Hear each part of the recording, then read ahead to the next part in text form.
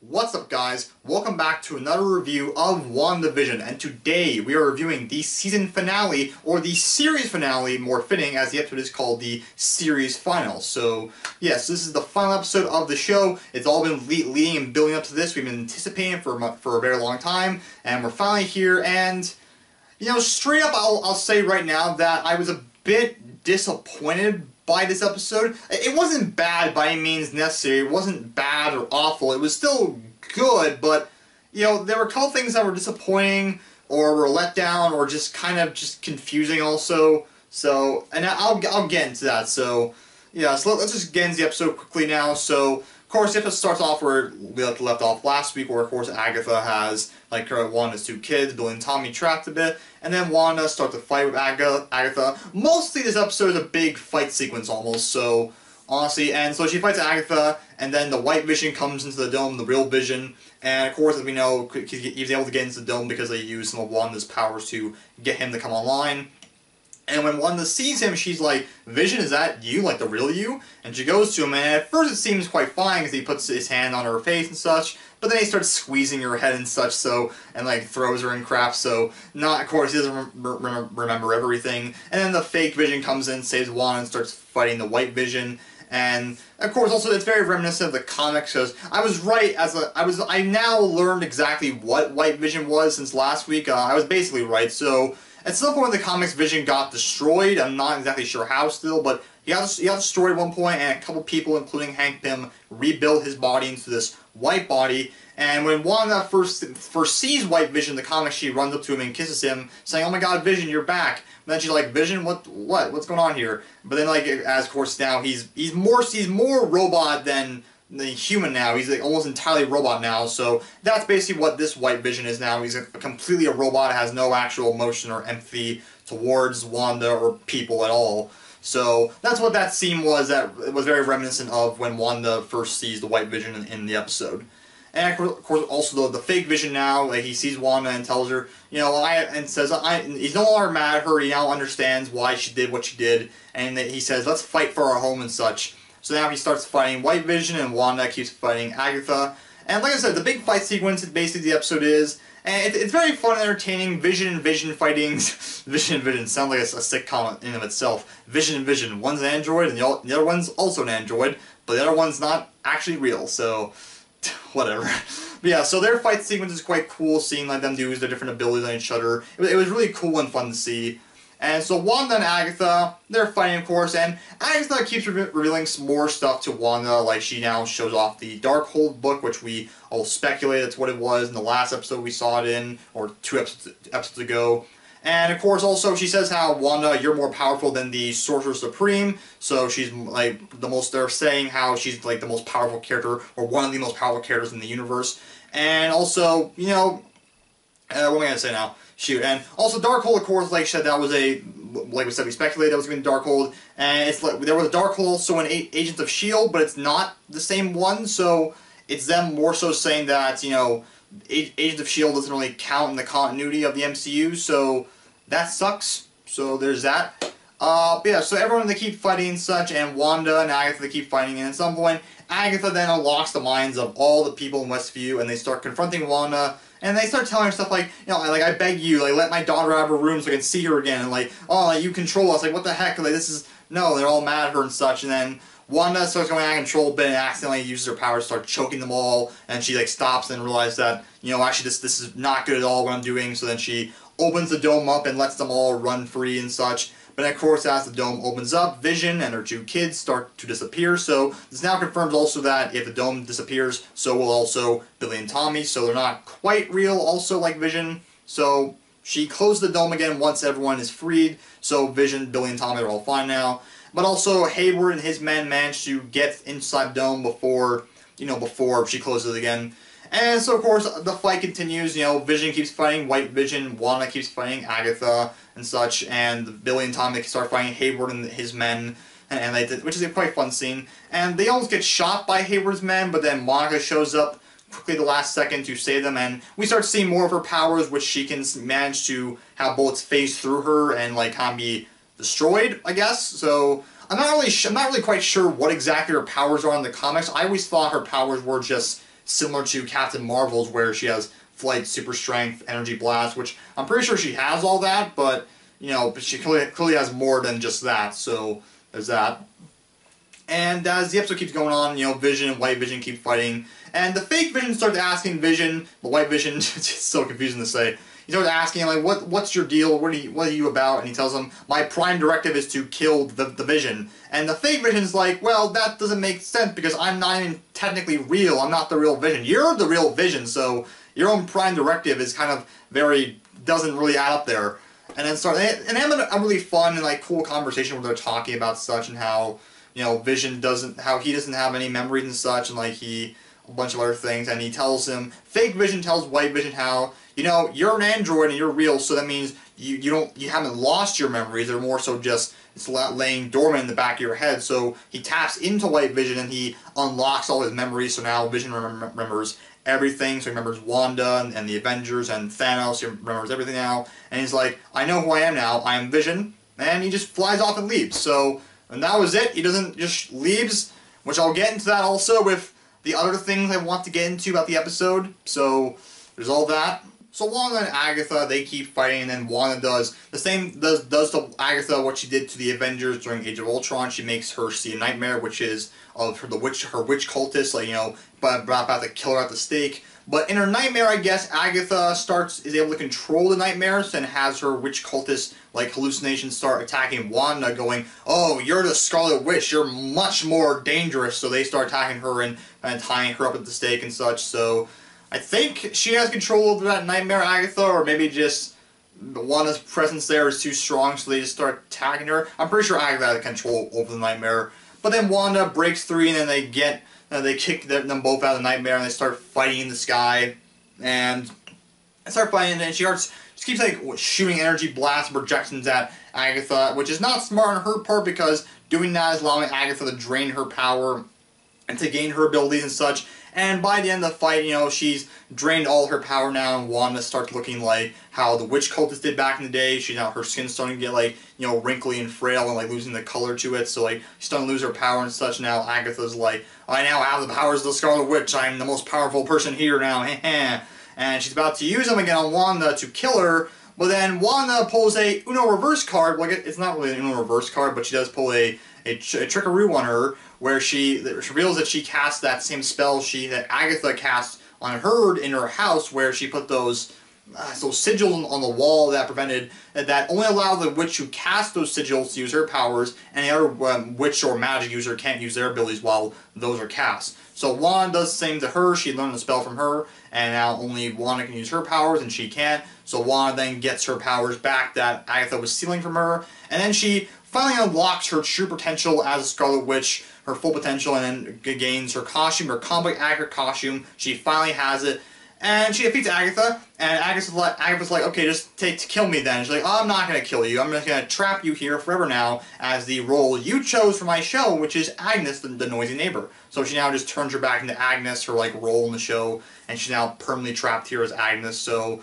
yeah, so they left the door open for her to come back now, potentially, either in Multiverse of Madness or some other MCU storyline if they want to. But, yeah, so she has the potential to show up again at some point now.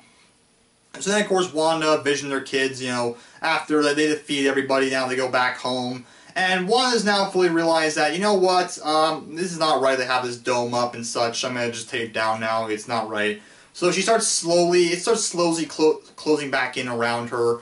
And they go back home, and her and Vision say goodnight to Billy and Tommy. They tuck them in and such. And she tells them, you know, thanks for choosing me as your mother. And they close the door and say goodbye. So it's a very sweet and touching scene. And then she says goodbye to Vision, and Vision asks, what exactly was I? And she's like, you know, you were a part of the Mind Stone that was inside me that I used to create you. So that's the explanation for that. And they have a lovely scene saying goodbye, and it's quite tender and sweet. And then finally the dome closes in around them, and finally Vision, the kids, and the house all come apart. They're no longer there. And now Westview is finally free of Wanda's control. And Wanda starts leaving, of course, and everyone's now still giving her dirty looks like, ooh, you. And her and Monica also make peace. They're on good terms. And Wanda, you know, leaves Westview for good now. And that's the episode. But of course, it's not quite the end though, because there are 2 after credit scenes. So Marvel did put 2 after credit scenes this time in the episode. So it always pays to stay through the entirety of all the credits when it comes to Marvel. So the first one, very simple, is basically, you know, Jimmy and Monica are now handling the situation in Westview. You know, they're getting everything under control. They're arresting Hayward, so that's great. And then someone tells Monica there's someone who wants to meet you inside the theater. So she goes inside the theater, but this person who wanted to meet her was that agent person who just came to talk to Monica, tell her someone wants to meet you inside the theater. And she reveals that she's a Skrull and tells her that I'm an old friend of your mom's and such. And tells her that someone wants to meet you up there, up in space. So which I think means either Carol Danvers or Nick Fury even, because of course there was Spider-Man Far From Home after credit scene with Nick Fury up in space with the Skrulls. So it's potentially either one of those 2 things. I think it's more than likely Captain Marvel, or it could be Nick Fury, I don't know, because we know Monica will be in Captain Marvel 2. So it's either one of those 2 things, but that's a cool after credit scene. And then the final one, of course, is that we're somewhere far away off in the mountainside, in the peaks, and Wanda's just in a small little cabin, just like by herself, you know, drinking some cocoa, just living a very calm and secluded life now. But then we go inside the house to see that, you know, that's a projection she's made, and the real Wanda's in her back room in full Scarlet Witch attire, like using the Darkhold and reading from it and like learning spells and such. And she hears the screams and cries of her children, and so the episode then cuts to black and end. So I think she's using the Darkhold to like try and recreate her children to actually make them real and actually stick around in the real world. So I think that's what's happening there. So that's interesting. But yeah, that was the entirety of the episode, and of course there are things I forgot to mention, but I'm gonna get into them right now. So mostly, why did I exactly not like this episode that much? Like, it's disappointing for a couple reasons. First off, one major thing I was let down by was the Evan Peters explanation. So they finally explained what the deal is with Evan Peters. We all thought he was X-Men Quicksilver. He's not at all. It just turns out he's some random guy named Ralph Bohner, who is an actor that was hired by Agatha to play Quicksilver. So that's great. That's terrific. That's what we all wanted. So, like, I had a fear that was what they were going to do, be like, oh, it just conveniently looks like Evan Peters. But I'm like, no, you wouldn't just cast him, Evan Peters, for that alone. There has to be some multiverse explanation. No, he just happens to look like X-Men Quicksilver, which is so annoying. Like, just, it's, and like, Agatha gave him his powers through a necklace, I think, and like, Monica easily defeats him. And also annoying, they said the day before this episode came out that you're going to see a lot more Quicksilver in the episode. He's like barely in it, so what the hell was the point of saying that? Like, I just cannot believe, like, I can't believe Marvel did that. They knew full well casting him would lead to this kind of disappointment by fans. Like, I don't think, are they really surprised people are mad about that? Because, like, everyone knows, like, Doctor Strange 2 is dealing with the multiverse. Spider-Man 3 is heavily also going to have the multiverse in it. So, like, what were they expecting was going to happen when you bring in Evan Peters, who played Quicksilver in another movie franchise entirely? What do you think was going to happen by bringing him in and all of a sudden saying, oh, it just conveniently looks like Evan Peters? Like, okay, that's a little disappointing there. A lot disappointing, honestly. It's very annoying that. But that's not the only thing that's annoying about the episode. There's a couple other things also annoying. For one thing also, there's no actual big Luke Skywalker level cameo reveal in the episode either. So, and there's no other actor in the episode that Paul Bettany teased that he always wanted to work with his entire life. Apparently he was just trolling everybody because the actor he was talking about in question was himself, because he plays 2 versions of Vision. Like, what's the point? Why are you being a troll like that to your fans? Like, what? I don't get the point of doing that. Because now, again, you get people's expectations up, because they've been setting this up. They've been teasing this almost like half the entire series. I think by episode 3, they were teasing this, that there was some big cameo coming up in the show. Like, some real big cameo, but there's no cameo whatsoever, which I don't get. Like, what? Why say that stuff at all if it's not even true? It's like, again, you just make your fans upset, like I am right now, and just disappoint them. So, like, I just don't get what was the point of that. And other things that just confuse me also, like White Vision. He up and leaves. What? Why? Where'd he go? Like, you think as soon as, like, he has his memories unlocked, he'd go and help Wanda or something, or go to her immediately, but he just doesn't. He goes away. I mean, I'm glad he's alive still, because I'm glad they kept him alive, because that means he's now in the MCU, like, for good for a while now. So they're going to do something with him again now, and I'm excited to see where he goes now, because now for the first time, Vision's not, like, clutched on the Infinity Saga plotline, because, like I said, I think I said in one of the prior reviews, my problem with Vision in the films was that as soon as he was introduced in Age of Ultron, he was a plot point, because he had the Mind Stone in his head. You're like, well, he's going to die in Infinity War then, because how else is Thanos going to get that stone out of his head? He's going to die. And, like, there was that film, Civil War, which he had time to be a character, but then Infinity War comes around and he's just a plot point. So that was my problem with him a lot of the time. But now that he's actually out in the world, but run by, not by the Mind Stone, by something else, like, he can finally probably grow, I think, as a character more, so. But still, why did he leave? Like, I don't know why he didn't go straight to Wanda. If he now remembers everything, why did he just up and vanish? So, I don't know. And there's also this other confusing thing. Maybe someone can explain this to me, but I thought, like, Wanda was going to keep the dome up, because she said she's going to trap Agatha here forever, and she put those runes things, those sigils on the dome itself, trapping her here. But she takes the dome down, so where's Agatha then? Where is she trapped exactly? She can't be, like, are we implying that just the sigils are around the town itself then? But how is that? I don't get it, because you took down the dome where the sigils are on. So what's keeping her here now? I don't know. Like, what?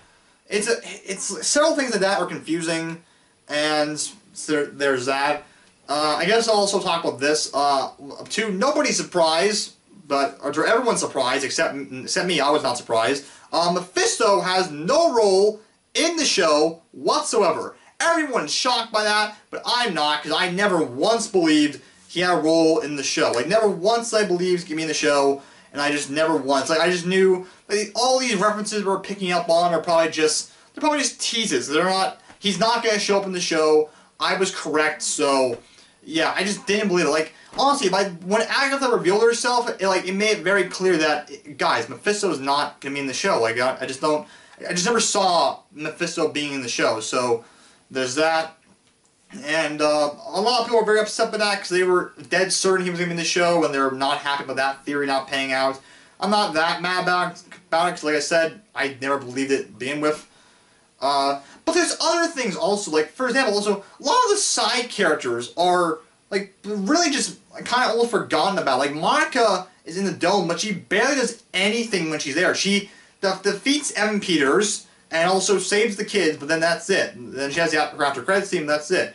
Jimmy Woo, like, he does barely anything also. Darcy does barely anything, actually. He has the worst time in the episode. She literally shows up for a few seconds, says one thing, and then never shows up again in the episode. So I'm like, where did she go? Like, why did she up and just vanish? Like, she takes out Hayward, she crashes the truck she was driving into Hayward's car, stopping him from leaving.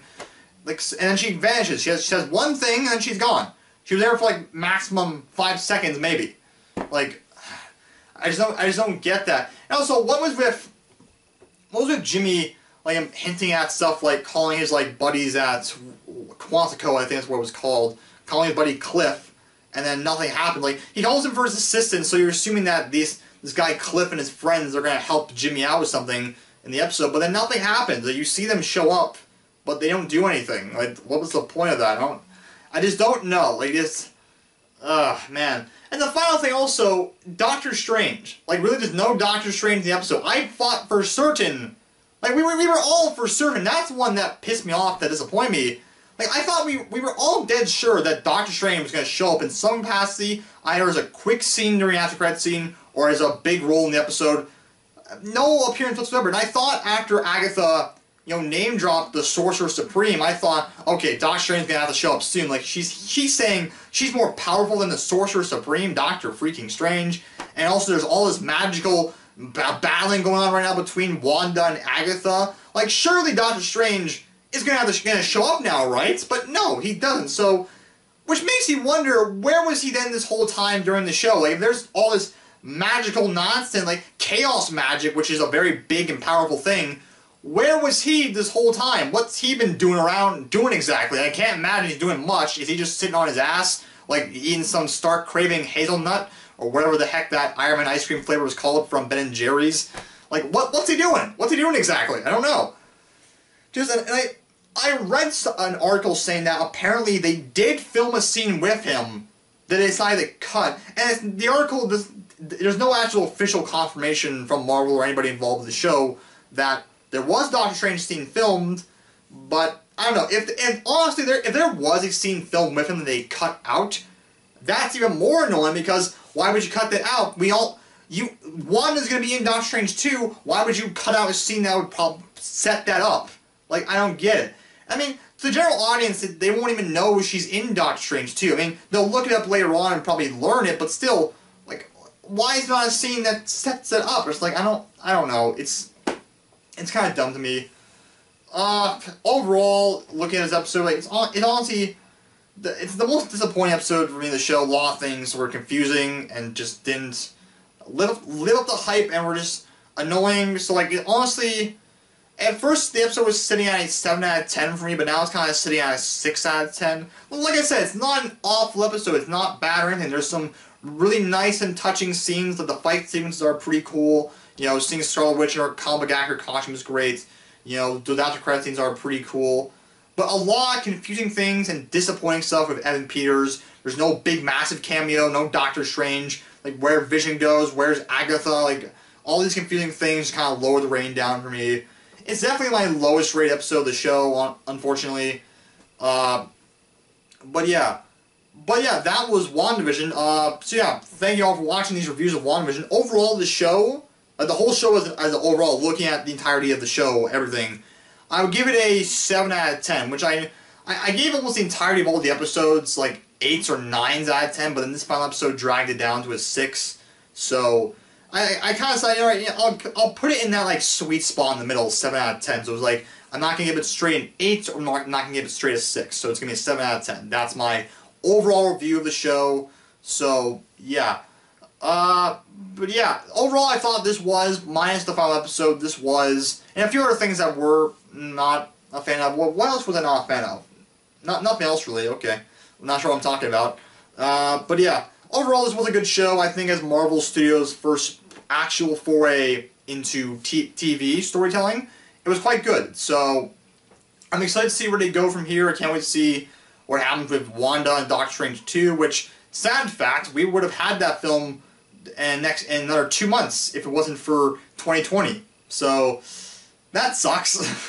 So, yeah, we're not going to get that film for another year still. So, but yeah, I'm excited to see where that film goes. I'm excited to see where the other Marvel shows go as well, because, of course, in 2 weeks from now, we're going to get the Falcon Winter Soldier, and I'll also see you all back for that, because I will be doing weekly reviews for Falcon Winter Soldier also. So, yes, stay tuned for that, and thank you all for watching. Tell me in the comment section down below, what did you think of the final episode of WandaVision? Did you love it? Did you hate it? Were you in the middle of summer thing? It's okay. And what did you think of the show overall? Did you love it or hate it? So yeah, thank you all for watching, and I'll see you guys all later for the Falcon Winter Soldier reviews coming in 2 weeks. So yeah, I'll see you all later. Goodbye.